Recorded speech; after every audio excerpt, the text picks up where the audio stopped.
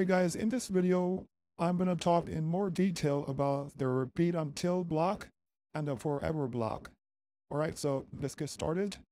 Let me get these out of the way. Now, what I have done is I've set up my project to where I have a green background with a blue sort of river running through it. Then I have my boat sprite and my tree sprites. Okay, and so inside the tree, I don't have any code. It is not needed. But if you go over to the sailboat, what I have right now is I have when green flag clicked, repeat until touching tree one, move 3 steps. So basically, we're gonna move. The boat is gonna move 3 steps until it gets to the tree. Okay, so let's have a look. Here we go. And there you go. You can see the boat is moving. And as soon as it gets to the tree, it stops, right? Okay. All right, so now let's do this. Let's add one more thing. So when the boat gets to the tree, okay, we want to make a sound and let's have the boat say something. Okay, so let's do this. Let's grab. So I have some code blocks right here. So we're gonna play a sound chomp until done, and then we'll say yay, I made it. Okay. All right, now let's take a look at how this works.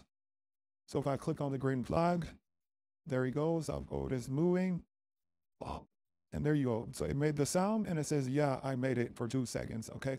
So now if you will notice that this code right here, okay, this code right here, this code does not run until we are out of the loop. Okay. See, repeat until. So we're gonna stay inside this loop. And once we're done, once this condition becomes true, okay, once we get to the tree, then this loop stops running. Okay, we break out of this loop, and then we go straight to here. Okay, that's when our code continues to run. Okay, this code right here, this code will not run until this loop stops running. Okay, and so what makes the loop stop running? Once it gets to the tree. Okay, when the boat gets to the tree, this loop stops running, and then we run this code right here. Play chomp, and then this one. Okay. All right. So now let's do one more thing here. So I have here when the green flag clicked, I will forever loop. And so what we're doing is we're just adding some color effect to the boat. Okay. So now if I run this code, okay, you'll see the boat. It kind of has a nice color effect to it. And it gets to the end, says, yeah, I made it. But you can see the boat is still blinking, right? This code is still running, okay? Well, what if we don't want this to run anymore? Once we get to the tree, we want to stop everything, right? So what we can do is we can grab the stop all and we'll put it right here, okay? So remember, this code right here is not going to run until we are out of this loop, okay? So while we're in this loop, this will keep running. This is going to keep running. And then once we're out of the loop, all this will happen. Okay, so let's take a look at how this works. I'm going to click the green flag. Here goes our boat. And boom. Say, yeah, I made it. And then the boat stopped blinking, right? And our code also stopped. Okay. Okay, so remember that. Okay, even though we have all this code right here, right? We have all this code. It sits and waits until the repeat until block is done running. Okay, once this is done running, that's when this code will run. Okay, so keep that in mind. That's how a repeat until works. All right, so now let's see a similar example using the forever loop. Okay, so let's do this. Let's pull this down. Let's grab a forever. Put this here. Then we're gonna have move 3 steps. So when our forever loop move the boat this time. Okay, and let's put this on the side for a second. Now let's grab another when green flag clicked, and let's grab if then.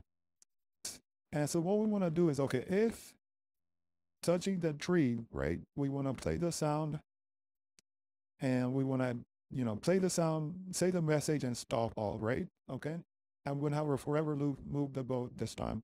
All right, so now let me run this code. Okay, there goes the boat. And all right, it's at the tree, but look what happened. It just passed right along, right? And you can see the code is still running, right? It's highlighted, it's still running, it's still trying to move, it's still blinking. But it never did this. It never played the sound. It never gave us a message, and it never did, stopped anything, right? So why is their code still running?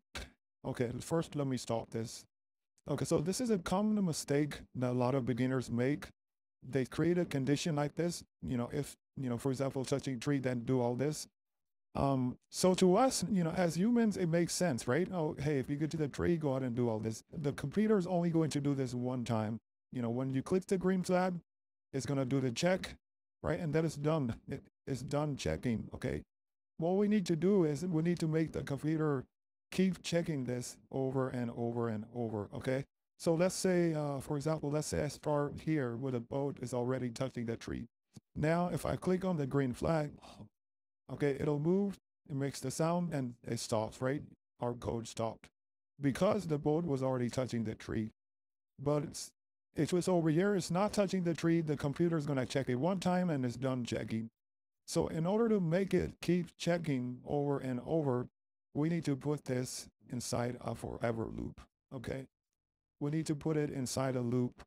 Now it'll keep checking over and over and over, okay?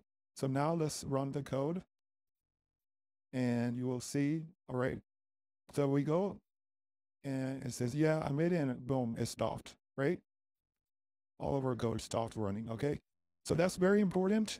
Okay, if you're doing any kind of a check, you need your game to keep checking over and over. You have to put it inside a loop, okay? Otherwise, it will not work, all right? All right, guys, that's it for this video. Till next time, see ya. Bye-bye.